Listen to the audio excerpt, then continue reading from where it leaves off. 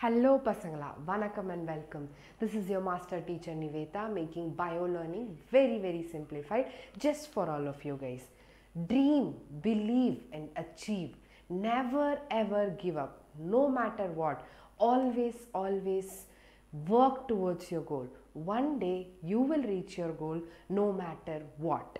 So India's biggest scholarship test, 𝒚𝒐𝒖𝒓 is going to happen in centers near you today and tomorrow. So இன்னும் யாரெல்லாம் register பண்ணலையோ please go get yourself registered and do write the exam. So இந்த exam எழுதுறவங்க எல்லாருக்குமே ஒரு assured gift காத்திருக்கு from our side. Yes. So இன்னைக்கு நம்ம செஷனுக்குள்ள போலாம். So I'm going to continue with cell structure and function. So இது வரைக்கும் நம்ம cell structure and functionல prokaryotic cell பார்த்திருக்கோம், eukaryotic cell பார்த்தோம், அதுல cell wall, plasma membrane, cytoplasm பார்த்தோம். இப்போ the other cell organelles தான் நம்ம இதுல பார்க்க போறோம். Yes. So what we are going to do in today's class? We are going to discuss four very important cell organelles: mitochondria, plastids, okay, ribosomes and microbodies. இந்த நாலு cell organelles பத்தி தான் நாம இன்னைக்கு படிக்க போறோம். Yes. So what is mitochondria? Mitochondria was discovered by two scientists, okay. Mito means thread, chondrion means grain, okay. So granules like cells are called as mitochondria. They were first discovered by Colliker in the year 1880. அப்புறம் பெண்டான் இன்னொரு scientist வந்து அந்த பேர் கொடுத்தாரு. So he named them as mitochondria, okay. So what is so special about mitochondria ன்றதா இப்ப நம்ம next படிக்க போறோம். So yeah, so mitochondria oda length enna, it is 1 to 4.1 micrometer and it is also diameter and 0.2 to 1 micrometer. Very small structure, okay, when compared to your other cell organelles like nucleus. It is quite small. இப்போ mitochondria பற்றின information தான் நான் கிளியராக எல்லாருக்கும் சொல்ல போகிறேன். So mitochondria where is it present பசங்களா? It is present in all your eukaryotes பசங்களா. அப்புறம் இன்னொரு விஷயம் என்னென்னா, மைட்டோகாண்ட்ரியா இஸ் அ செமி, இது ரொம்ப important word, autonomous semi-autonomous organelle. அப்படினா என்னப்பா? What do you guys understand by semi-autonomous organelle? Mitochondria has its own DNA. So அதுக்கான ஒரு circular DNA இருக்கு. Okay, so DNA இருந்தா என்ன இருக்கும் பசங்களா? RNA இருக்கும், கரெக்ட்டா? So RNA இருந்தா என்ன இருக்கும்? Ribosomes இருக்கும். So by itself it is a very potent cell organelle. And one more reason is mitochondria are self-replicating. They can replicate on themselves or by themselves, okay, and that is the reason why we call mitochondria as a semi-autonomous organelle. ரொம்ப முக்கியமான விஷயம். Other than my chromosomal DNA, okay, nucleusல DNA இருக்கு, அதை தவிர, okay, mitochondria you have circular DNA, which is very important for all of us to understand. Okay, புரிஞ்சதுன்னு நினைக்கிறேன் பசங்களா. Now what is this mitochondria? It is a sausage shaped organelle, okay, ஒரு sausage மாதிரி இருக்கும். It has an outer membrane, okay, and the inner membrane is basically having finger like projection. Inner membrane வந்து smooth membrane கிடையாது, it has finger like projections, okay, and those finger like projections present in the inner membrane is called cristae. So இது என்ன பசங்களா? இது வந்து உங்களோட outer membrane, okay. இது வந்து என்ன பசங்களா? இது வந்து உங்களோட inner membrane, okay. And நேத்து நான் Krebs cycle பண்ணும்போது சொல்லியிருந்தேன், okay, mitochondria is called as the powerhouse of the cell. It is where your Krebs cycle takes place ன்னு சொல்லியிருந்தேன், கரெக்டா? And the space is called as intermembrane space பசங்களா, okay. இதுதான் ரொம்ப முக்கியமான விஷயம், okay. And you can see the finger like projections here, they are called as cristae.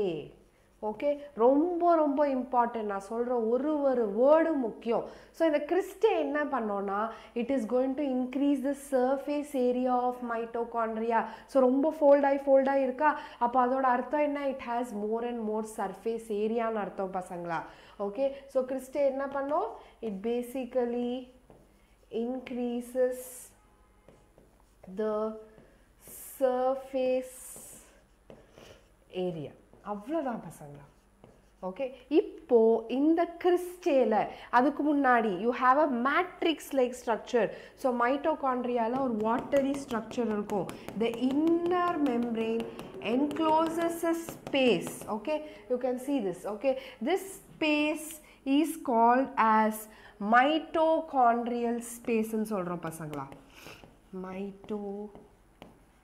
mitochondrial space very very important or it is also called as matrix so இந்த matrixல என்னென்ன இருக்கு நான் சொன்ன மாதிரி it has its own DNA correct so you have circular DNA இருக்கும் okay and the DNA here is circular ரொம்ப முக்கியமான விஷயம் then it has ribosomes okay ribosomes இருக்கா இல்லையா so DNA இருந்தா RNA இருக்கும் RNA இருந்தா you will have proteins that will be synthesized okay and you will also have a lot of enzyme molecules that is needed for your Krebs cycle okay so இதுதான் உங்க matrix பத்தின information okay then one more very very important concept okay on the cristae ke mela I will have some particles like this okay இந்த particles நம்ம வந்து நிறைய பேர் வச்சு கூப்பிடுறோம்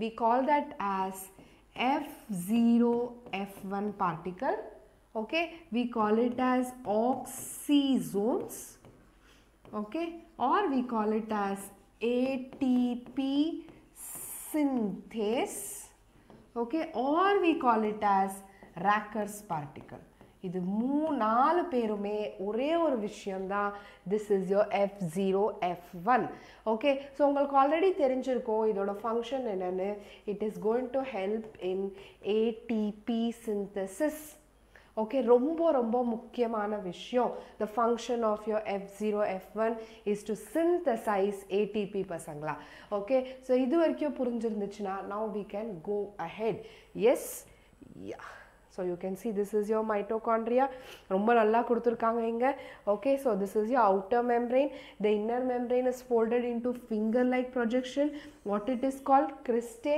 okay you can see the DNA you can see the ribosomes okay and you can also see the F0F1 particle okay இதில் முக்கியமான ஒரு விஷயம் என்னன்னா என்னோட F0 வந்து எங்க இருக்கும்னா it will be embedded in the inner membrane ரொம்ப ரொம்ப முக்கியமான விஷயம் so it will have a base it will have a stalk and it will have a head so where is this F0 present F0 is present in the inner membrane now where is F1 present F1 is present in the matrix பசங்களா ரொம்ப ரொம்ப முக்கியமான விஷயம் so when I do ATP synthesis on Monday I will ask you this question okay the head the stalk and the base இது வந்து நாம elementary particles ன்னு சொல்றோம் Racker's particle ன்னு சொல்றோம் oxysome ன்னு சொல்றோம் இல்ல ATP synthase ன்னு கூட சொல்றோம் so it is why your mitochondria is called powerhouse of the cell because it has this இதை தவிர okay you have all your electron transport complex or electron transport system that is present in your inner mitochondrial membrane ரொம்ப ரொம்ப முக்கியமான விஷயம் மைட்டோகாண்ட்ரியாவை ஏன் நம்ம power house of the செல்லுன்னு சொல்கிறோன்னா because it has two things Krebs cycle takes place electron transport chain takes place and ATP synthesis takes place பசங்களா இந்த மூணு முக்கியமான விஷயத்தை ரொம்ப ரொம்ப கிளியராக ஞாபகம் வச்சுக்கோங்க I have a quick question for you guys the space between the two mitochondrial membrane is called intermembrane space or matrix I want each and every one of you watching please tell me the answer intermembrane இது வந்து உங்க outer membrane okay இது வந்து உங்க inner membrane correct and the space between the outer and inner membrane இருக்குல அது என்னன்னு நான் கேக்குறேன் Yes, if you guys have answered it as intermembrane space, excellent, keep it up, very very good. Let's now continue. Okay, so next nama edha patti paaka porona, you can see the mitochondria can develop by binary fission. I told you they are self replicating. Eppadi oru bacteria binary fission undergo panamo, adhe mari unga mitochondria will undergo binary fission because it has to be equally divided among the daughter cells. Okay, so ஒரு cell எப்போ divide ஆகுமோ அப்போ வந்து you have to equally divide all the cell organelles as well. Okay, we have a quick question. Mitochondrial cristae are infoldings of the inner membrane which increase the surface area, decrease the surface area. இது ரெண்டுல என்ன பண்ணும் நான் சொன்னேன். So this is your outer membrane பசங்களா, you have your inner membrane. Inner membrane ஏன் இப்படி infolded ஆயிருக்குன்னு கேக்குறாங்க. Because A-va B-a, all of you please to answer. It is option A. It is going to increase the surface area pasangla. Okay, next, the next cell organelle enna theriyuma? Ribosomes. Okay, so ribosomes are called the protein factories of the cell. Okay, who discovered ribosome? George Palade. Okay, in the year 1953, observed dense particle. Can you see here? This is actually your endoplasmic reticulum. Okay, and you can see the dense particles which are under the electron microscope. So இப்படி இருக்கா, அங்கங்க dense particle வந்து அவங்களுக்கு தெரிஞ்சது. Okay, he is George Palade. Okay, so ribosomes can be seen in two parts. Okay, they can be either free in the cytoplasm, okay, or they can also be attached to the endoplasmic reticulum. That is what we call it as RER. Okay, that is your rough endoplasmic reticulum pasangla. அப்புறம் இன்னொரு முக்கியமான விஷயம் என்ன தெரியுமா? Ribosome is the only cell organelle, I will repeat, ribosome is the only cell organelle that is present in both prokaryotes and eukaryotes. Okay, ரெண்டு ஆர்கானிசம்லயும் ரைபோசோம்ஸ்ன்ற ஒரு செல் ஆர்கனலே முக்கியமான ரோலை ப்ளே பண்ணுது. Okay, S, yeah, what is this ribosome composed of? See, ribosomeல ரெண்டு விஷயம் தான் இருக்கும். Okay, they are made up of ribosomal RNA, rRNA. Okay, and they are also made up of ribonucleoprotein. Okay, what are ribosomes made up of pasangla? rRNA and ribonucleoprotein. அவங்க வந்து ஒரு structure கிடையாது. They are made up of two subunits. One is a larger subunit, another one is a smaller subunit. Okay, so இது வந்து உங்க smaller subunit, இது வந்து உங்க larger subunit. எப்பவுமே smaller subunit கீழ இருக்கும், larger subunit மேல இருக்கும். Okay, so you should always draw it like this. Okay, don't draw it the other way around. Okay, smaller subunit is down and larger subunit is up. Okay, yes. So what did I tell you? Your ribosome is made up of rRNA and ribonucleoprotein. There are two types of ribosome. One is your 70S. Okay, இங்க S na enna நீங்க கேட்கலாம்.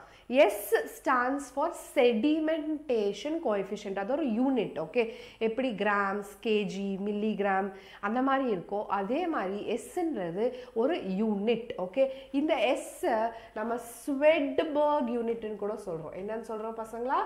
ஸ்வெட்பர்க் யூனிட்னு சொல்றோம். ரெண்டு பேர் இருக்கு இந்த Sக்கு. ஒன்று அந்த sedimentation coefficient, இன்னொன்று வந்து Swedberg unit. Okay, so let's concentrate about your prokaryotic ribosome. Here the smaller subunit is 30S. Okay, and the larger subunit is 50S.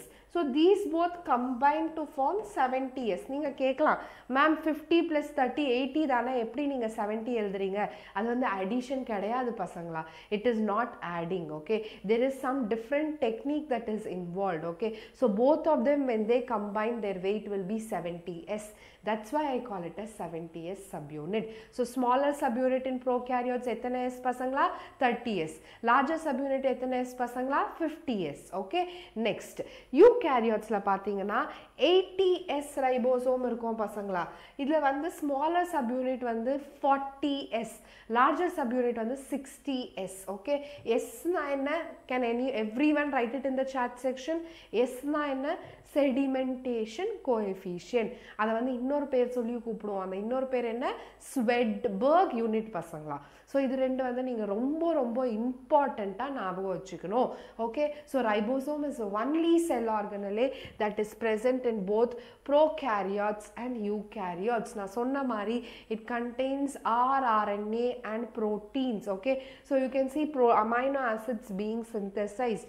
நம்ம வந்து ரைபோசோம்ஸ் வந்து protein factories of the cell ன்னு சொல்கிறோம். Okay, imagine this is my mRNA. Okay, and you also have ribosomes attached here and there. Okay, இதை நான் என்ன சொல்கிறேன்னா ரைபோசோம்ஸ்ன்னு சொல்கிறேன். And this structure where an mRNA contains multiple ribosome is called polysomes. Okay, so இந்த polysomes-ல தான் என்னோட protein synthesis நடக்கும். ரொம்ப ரொம்ப முக்கியமான விஷயம். So protein synthesis எங்க நடக்குது? Smaller subunitல, larger subunitல, larger subunitல தான் protein synthesis நடக்குது. Okay, so if you guys want to understand translation, today I will be uploading a video on translation in 𝒚𝒐𝒖𝒓 Tamil. Okay, so please don't miss if you want to learn molecular basis. Okay, there I am teaching molecular basis. Yes, I have a quick question. Enzyme ATPase. ATPase na enna? Unga ATP synthase. Okay, and the F0, F1 irukla. Adha na ATPase nu solluva illa ATP synthase nu kuda solluva. Okay, is found in the head of oxysome called. So head of the oxysome. Idu vandu ungaloda base, correct ah? Idu vandu ungaloda stalk. இது வந்து உங்களோட head. Head எங்கே இருக்குன்னு கேட்குறாங்க. So எது வந்து ஹெட்டுன்னு கேட்குறாங்க. So இது என்ன பசங்களா? இது வந்து F0. இது வந்து என்ன பசங்களா? இது வந்து F1. ஓகே, ஸோ இதை பற்றின கொஸ்டின்ஸ் எனக்கே ஒரு சில நேரம் கன்ஃபியூஸ் ஆகும். ஓகே, ஸோ நான் எப்படி ஞாபகம் வச்சுக்கிட்டேன்னா ஹெட் அது வந்து 1, அதுதான் ஃபஸ்ட்டாக இருக்கும். ஸோ அது வந்து 1. F0 that will be present in my inner membrane. Okay, so the answer is F1 பசங்களா. Okay, the head of the oxysome is F1. Yes, the next question. Ribosomes are composed of RNA, protein, RNA and protein, RNA, protein and DNA. In the answer, what are ribosomes composed of? I repeated it multiple times in today's session only. Okay, so your ribosomes are made up of rRNA and what pasangla? Ribonucleoprotein. Okay, this is the correct answer. So inga vandu ribonucleoprotein kudukala, rRNA kudukala. So enna answer inga? RNA and proteins. Okay, so you can write it as RNA and proteins. Yes. Yeah, இப்போ வந்து நம்ம next cell organelle குள்ள போறோம். Next cell organelle வந்து plastids. Okay, so plastids ன்றது என்னன்னா it is basically present only in plant cells. Okay, இது வந்து நம்ம animal cellsல கிடையவே கிடையாது. It is exclusive only to plant cell. Okay, and who coined this term plastid? It was Ernest Haeckel. Okay, Haeckel என்றவர் வந்து இதை டிஸ்கவர் பண்ணாரு. Depending on the color, plastids are of 3 types. Okay, chloroplast, chromoplast, leucoplast. Okay, so இது ரெண்டு வந்து என்னோட colored plastids. Okay, when I observe under microscope, they appear very very colorful. Okay, அதனால தான் அதை வந்து நான் colored plastid ன்னு சொல்றேன். இது leucoplastன்றது it does not have any color. So I call it as colorless plastid. Okay, so colorless plastid ன்னு சொல்றீங்களே மேம், அப்போ அதோட ஃபங்க்ஷன் என்னவா இருக்கும்? They help in storing food பசங்களா. அவங்களோட அல்டிமேட் கோல், அல்டிமேட் எய்ம் வந்து storing food. Okay, so chloroplast na enna? They contain chlorophyll. Correct? The pigment that is present here is chlorophyll. அதே குரோமோனா என்ன? They contain pigments other than chlorophyll. So இப்போ orange ன்னு வெச்சுக்கோங்க. Orange, why is it orange in color? Because of carotenoids. Okay, why is carrot that orangish color? xanthophyllum carotenoids அதுல வந்து அதிகமா இருக்கும். Okay, அப்புறம் ஒரு flower எடுத்துக்கோங்க. ஒரு flower அவ்ளோ கலர்ஃபுல்லா இருக்கும். That is all because of chromoplast. Okay, so chromoplast is responsible for the color of the fruit and flower. Okay, responsible for colors of the parts other than leaf. Leaf is green color because it contains chloroplast. Okay, yes. Now let's try to understand the different types of leucoplast. Okay, so leucoplast na nama enna kuda solluvom pasangala? Colorless plastids ன்னு சொல்லுவோம் பசங்களா. Okay, இது வந்து நம்ம மூணு விதமா பிரிக்கப்படும். Okay, one is amyloplast, ரொம்ப ரொம்ப முக்கியமான ஒரு question. Okay, ilioplast,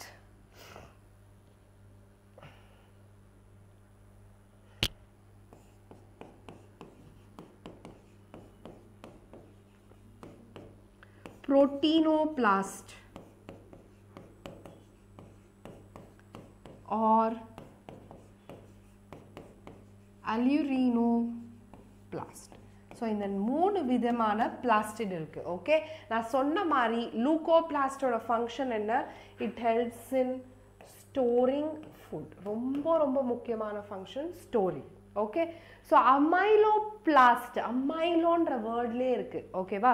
so அமைலோபிளாஸ்ட் is going to store starch. Okay, or carbohydrates. Okay, ரொம்ப ரொம்ப முக்கியமான விஷயம். Next, ilioplast. Ilioplast will store oils. So உங்க sunflower oil இருக்கு, அப்புறம் olive oil இருக்கு, groundnut oil இருக்கு. அந்த oil எல்லாம் நமக்கு எப்படி கிடைக்குது? Because their seeds store that oil. ஆமாவா இல்லையா பசங்களா? So ilioplast are rich in oil. So நம்ம பிளான்ட்ஸ்ல வந்து ஃபேட்ஸ் இருக்காது, ஆயில்ஸ் இருக்கும். Okay, next proteinoplast or allurinoplast. ரொம்ப easy. proteinoplast, what do they store? Protein பசங்களா. This is a very very potent NEET question. Okay, many times they have asked, they can ask you in the form of match the following type la idu vandu kandipa kekkalam unga exam la. Okay, so I think the types of leucoplasts are clear with their function, what they store, what they do. Romba simple. இந்த 3 point ஞாபகம் வச்சுக்கிட்டா உங்க அசால்ட்டா உங்களுக்கு 4 mark கிடைக்கும். So this 4 marks will take you so many ranks ahead of others. Okay, so again நான் சொல்றேன், please have a notebook with you, write down all this point. Okay, NCERT use பண்ணிட்டு இருந்தீங்கன்னா ஒரு sticky notes வச்சு எழுதி அதை வந்து ஒட்டி வச்சிருங்க. So if you revise this, more than enough during your exam time. Okay, yes. Now we will discuss about chloroplast. Okay, so chloroplast pathina information வந்து clear-ஆ நம்ம இப்போ புரிஞ்சுக்கலாம். So chloroplast ன்றது எங்க இருக்கு? First location, where is it present? Okay, chloroplast is present in the mesophil cells. ரொம்ப ரொம்ப முக்கியம். நம்ம கேட்டா என்ன சொல்லுவோம்? chloroplast எங்க இருக்குன்னா லீவ்ஸ்ல இருக்குன்னு சொல்லுவோம். லீவ்ஸ்ல எங்க இருக்கு பசங்களா? mesophil cellsல இருக்கு. Okay, so mesophil cells are abundant in chloroplast. நிறைய chloroplast இருக்கும் உங்களோட mesophil cellsல.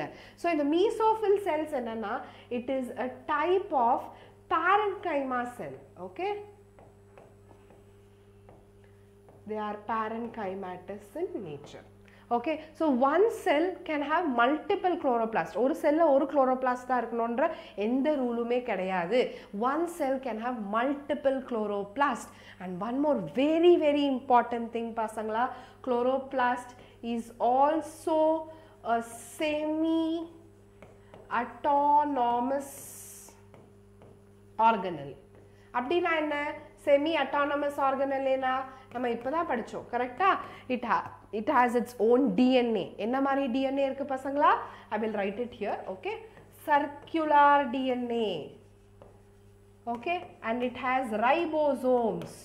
இன்னொரு விஷயம், மைட்டோகாண்ட்ரியால வந்து 70s ரைபோசோம் இருக்கும், 80s கிடையாது. அதே மாதிரி குளோரோபிளாஸ்ட்லயும் 70s ரைபோசோம் இருக்கும், அங்க மென்ஷன் பண்ண மறந்துட்டேன். Okay, so it has 70s ribosome. So they can ask you what is the type of ribosome that's present in chloroplast and mitochondria. It is 70s pasangla, not 80s. Okay, then it also has RNA. Okay, இவ்வளவுதான். இதுதான் அதோட, அதனால தான் அதை வந்து நம்ம semi autonomous ஆர்கனல்லேன்னு சொல்கிறோம் பசங்களா. Okay, now coming to the shape of chloroplast. Chloroplast can take up any shape. Okay, நான் இந்த ஷேப்பில் வரைகிறேன், discoid ஷேப்பில். Okay, so it can be ribbon shaped in few organism. நீங்கள் குட்டி குட்டி ஆர்கானிசம்ஸ் எடுத்துக்கிட்டிங்கன்னா, ஆல்கேலாம் எடுத்துக்கிட்டிங்கன்னா, so the chloroplast could be of any shape. Okay. So first நான் வரைஞ்சிடுறேன், just give me a minute. So ஈஸியாக வரைஞ்சிடலாம், ரொம்ப பர்ஃபெக்டாக ரொம்ப பியூட்டிஃபுல்லாக இருக்கணும்னாலாம் தேவையில்லை, பட் பயாலஜிக்கலி லாஜிக்கலி கரெக்டாக இருக்கணும் உங்கள் டயக்ராம், அவ்வளோதான். பார்த்தோன்னே புரியணும், அதுதான் ஹோல் பாயிண்ட். பயாலஜி தெரியாதவங்களுக்கும் உங்கள் டயக்ராம் பார்த்தா புரியணும். Okay, S.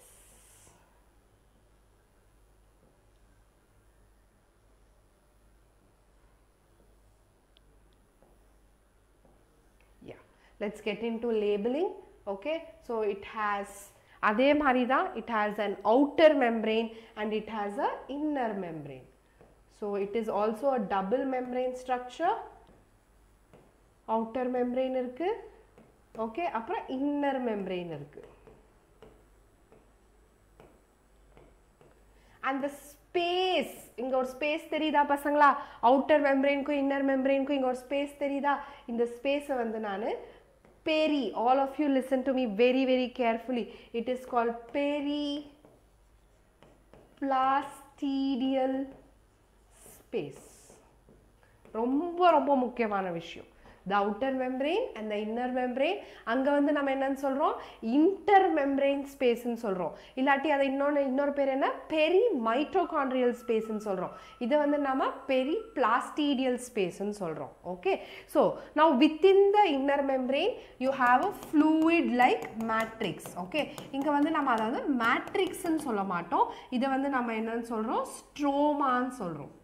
Okay, stroma na enna, the matrix of chloroplast, okay, is called stroma. Romba romba important ana vishayam. புரிஞ்சதா பசங்களா எல்லாருக்குமே இது வரைக்கும்? Did everyone understand? Please put a thumbs up if you have understood still here. Okay, இப்போ இங்க பாக்குறீங்கல்ல, I have drawn some stack like structures. Okay, so இந்த ஒரு stack இருக்குல்ல, each one is called a thylakoid pasangla, thylakoid. Okay, and the stack of thylakoid, இந்த மாதிரி ஒண்ணுக்கு மேல ஒண்ணு அரேஞ்ச் பண்றோம்ல, அத நம்ம என்னன்னு சொல்றோம், கிரானான்னு சொல்றோம். இது ஈஸியா ஞாபகம் வச்சுக்க ஒரு ட்ரிக் சொல்லட்டா. இப்போ ஒரு காயின் எடுத்துக்கோங்க, 5 rupees காயின் எடுத்துக்கோங்க, ஒண்ணுக்கு மேல ஒண்ணு அரேஞ்ச் பண்ணிட்டே போங்க. அந்த ஸ்டாக் இருக்குல்ல, that stack of coins is called as grana. And each coin is called as thylakoid. Okay, so இப்படி தான் நான் ஞாபகம் வச்சுக்கிட்டேன். கிரானாவும் தைலகாய்டும் நிறைய கன்ஃபியூஸ் ஆகிட்டே இருந்துச்சு. ஸோ இது எப்படி ஞாபகம் வச்சுக்கலாம், stack of coins. So stack of coins எடுத்துக்கிட்டிங்கன்னா, that entire stack of coins is called what பசங்களா, grana. அதில் இருக்க ஒரு காயினும் என்ன பசங்களா, thylakoid. Okay, so that is what this structure is. Okay, so what is this structure பசங்களா, grana. Okay, and this each one is a thylakoid. Okay, so இந்த thylakoidல என்ன பசங்களா ரொம்ப ரொம்ப முக்கியமான விஷயம். So your thylakoid basically contains your photosynthetic pigments, all your photosynthetic pigment, chlorophyll A, chlorophyll B, carotenoid, xanthophyll, அதெல்லாமே என்னோட thylakoidல தான் இருக்கும். Okay, so இந்த thylakoid வந்து நம்ம ரெண்டு விதமா வந்து differentiate பண்ணலாம். ஒன்று வந்து நான் அப்ரெஸ்ட், இன்னொன்று வந்து அப்ரெஸ்ட். ஸோ அது எப்படின்னு நம்ம குவிக்காக பார்த்துடலாம்.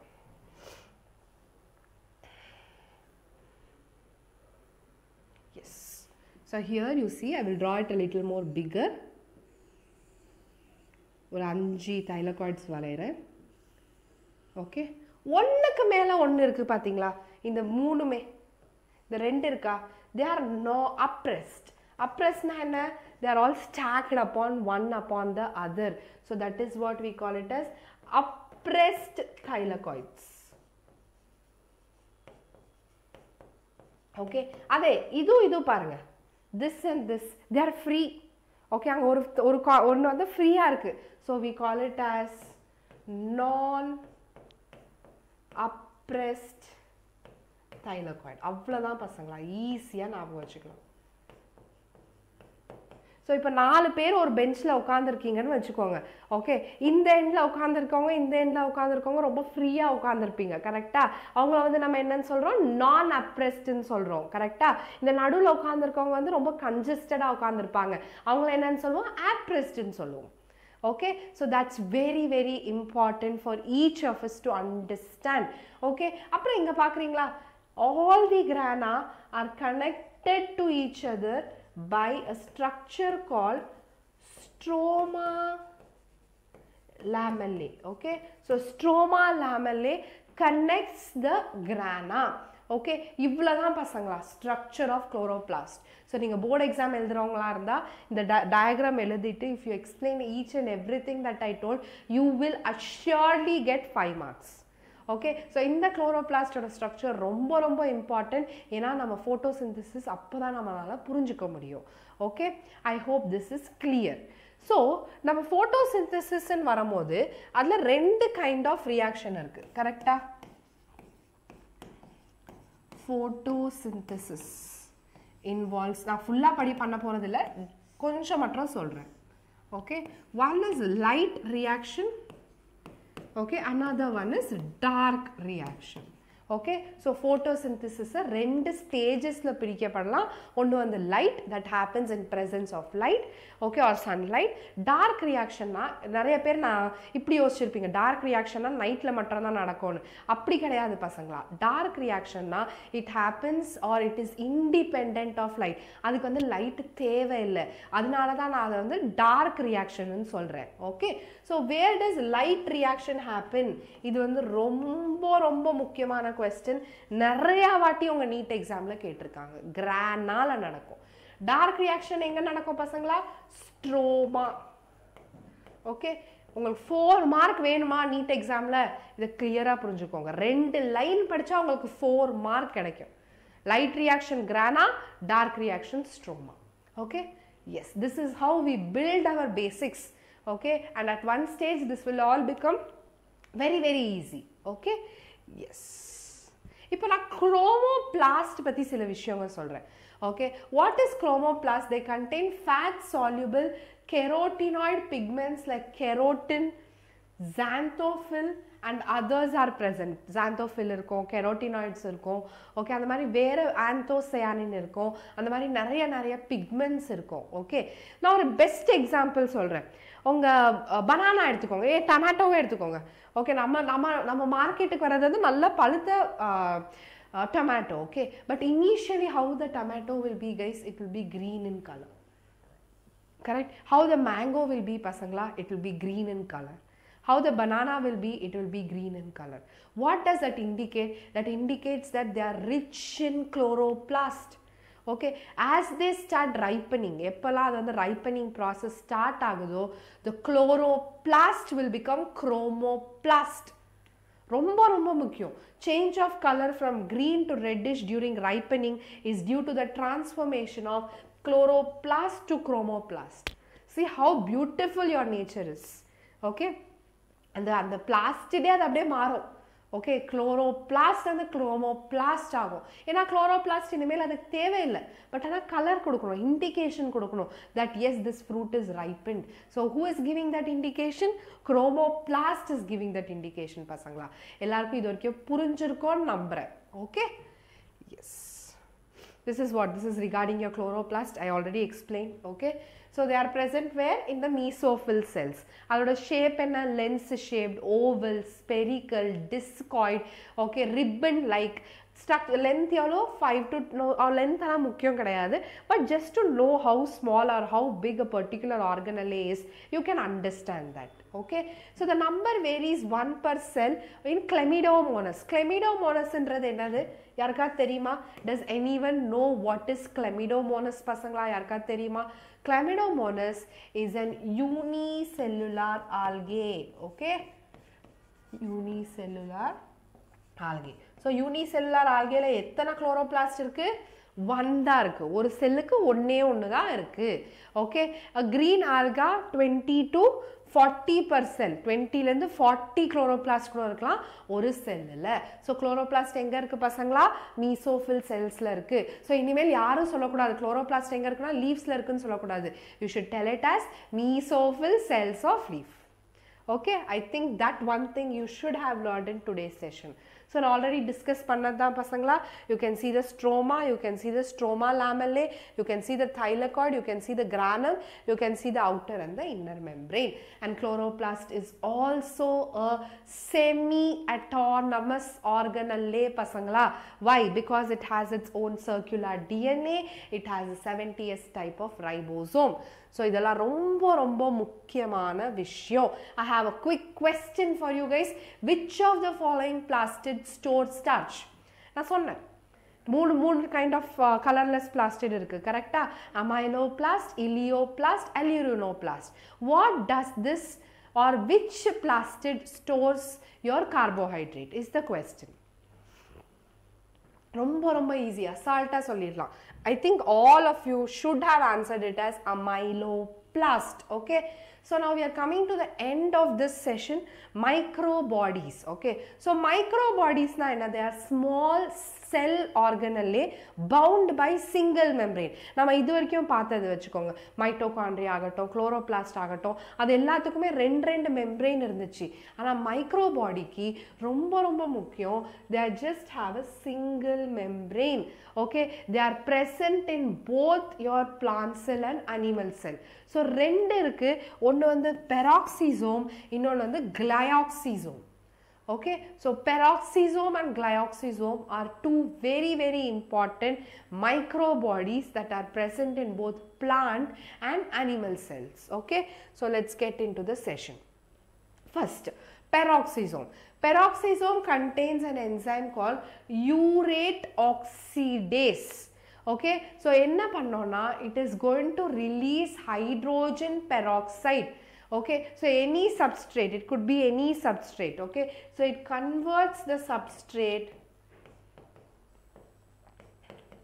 okay, into peroxide, hydrogen peroxide. Okay, enzyme enna pasangla? Urate oxidase. Okay, so in the peroxide enadhu H2O2. இப்போ நம்ம செல்லுல இன்னொரு என்சைம் இருக்கு, அந்த என்சைம் பேர் என்னன்னா peroxidase.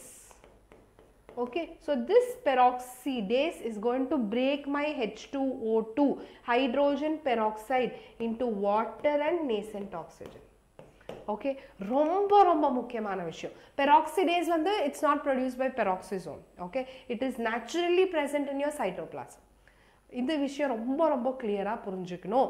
Where is urate oxidase present? It's present in your peroxisome. What does it help? It actually breaks down the substrate. It's an oxidative enzyme. Okay, after oxidation they are going to release hydrogen peroxide. Okay, ரொம்ப முக்கியமான விஷயம். Yes. Glyoxisome. Glyoxisome na enna? They are microbodies which contain enzymes for oxidation of fatty acid. Okay, so anga vandu any substrate, inga vandu oxidation of enna pasangala? Fatty acid matram da inga oxidize agum. Okay, simple ah kekkalam. Glyoxisome are involved in dash. Okay, they are involved in oxidation of fatty acids pasangala. Okay, so இது முக்கியமான விஷயம்லாம் தெரிஞ்சுக்கணும். So இங்க ஒரு membrane இருக்கு, matrix இருக்கு, core இருக்கு. Okay, so it has an outer membrane, the middle matrix, and it also has a core. After oxidation, peroxisome release dash, which is metabolized by the cell. What is your peroxisome releasing? Come on pasangla, ரொம்ப ரொம்ப ஈஸியான question. I want everyone watching this session answer to this question. Hydrogen peroxide, hydrogen oxide. It is going to release hydrogen peroxide. இப்படி ஞாபகம் வச்சுக்கோங்க. H2O2 is the answer. Okay? Yes. I have few more questions. Okay, amyloplast, ileoplast and allurinoplast belong to dash category of plastid. Chloroplast, chromoplast, leucoplast, all of these. Very very simple question. Okay, எதுக்கு வந்து அது belong ஆகும்? ரொம்ப easy. Leucoplast. I hope all of you have understood this. Okay, இது ரெண்டை நம்ம என்னன்னு சொல்றோம் பசங்களா? We call it as colored plastid. இதை நம்ம என்னன்னு சொல்றோம் பசங்களா? colorless plastid ன்னு சொல்றோம். ரொம்ப ஈஸி, அசால்ட்டா படிச்சிடலாம். Okay, S, yeah. Plastids that are present in unilluminated cell. Unilluminated cell na where there is no light. Okay, the cell or the cells which are not exposed to light. Okay, அப்போனா என்ன, அதில் வந்து pigments இருக்கக்கூடாது. கரெக்டாக? So இது எதில் pigments கிடையாது? லூகோபிளாஸ்ட். குரோமோபிளாஸ்ட்லையும் சரி, குளோரோபிளாஸ்ட்லையும் சரி, there are pigments. Okay, leucoplast is meant only for storage. Okay, yes. Change of color from green to reddish during ripening is due to the transformation of chloroplast to leucoplast, chloroplast to chromoplast, leucoplast to chloroplast, all of the above. இது இப்போதான் நம்ம discuss பண்ணோம். என்ன answer இதுக்கு? என்ன ஆகும்? A, B, C, D எல்லாருமே type பண்ணுங்க. It's very easy. Okay, the chloroplast is now going to become chromoplast. Okay, so green color mango வந்து yellow color மாறுது. So green color வந்து chloroplast. Okay, yellow color வந்து chromoplast. ரொம்ப முக்கியமான விஷயம். Okay, yes, yeah. Dash are bound minute vesicle that contain various enzymes and are present in both plants and animal cell. Minute vesicles ன்னு சொல்லியிருக்காங்க. Okay, so whether it's Golgi, microbody, nucleus, none of the above. What's the answer? Come on guys, very easy it is. Yes or no? எல்லாரும் answer பண்ணியிருப்பீங்க நம்புறேன். The answer is microbodies. நீங்க கேட்கலாம், Golgiல enzymes இருக்கும்ல ma'am. Is Golgi minute structure? Is it vesicular structure? No. So the answer is option B பசங்களா. Undoubtedly the answer is option B. Okay, next. Yeah, so that completes. So இன்னைக்கு நம்ம 4 இம்பார்ட்டன்டான செல் ஆர்கனலைஸ் பார்த்திருக்கோம்.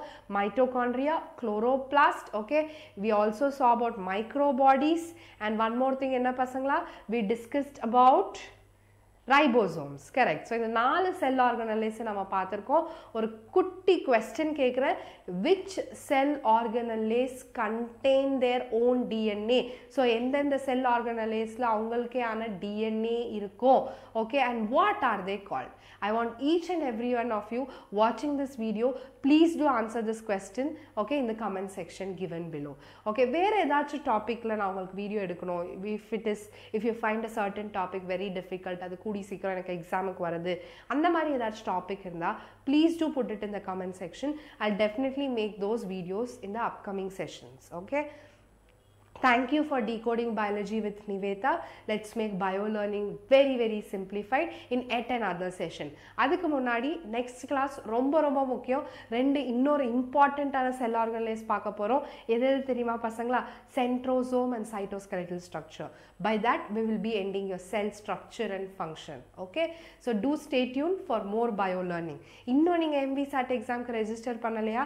Please go get yourself registered and enjoy all the perks of writing your MVSAT. Thank you so much and all the very best.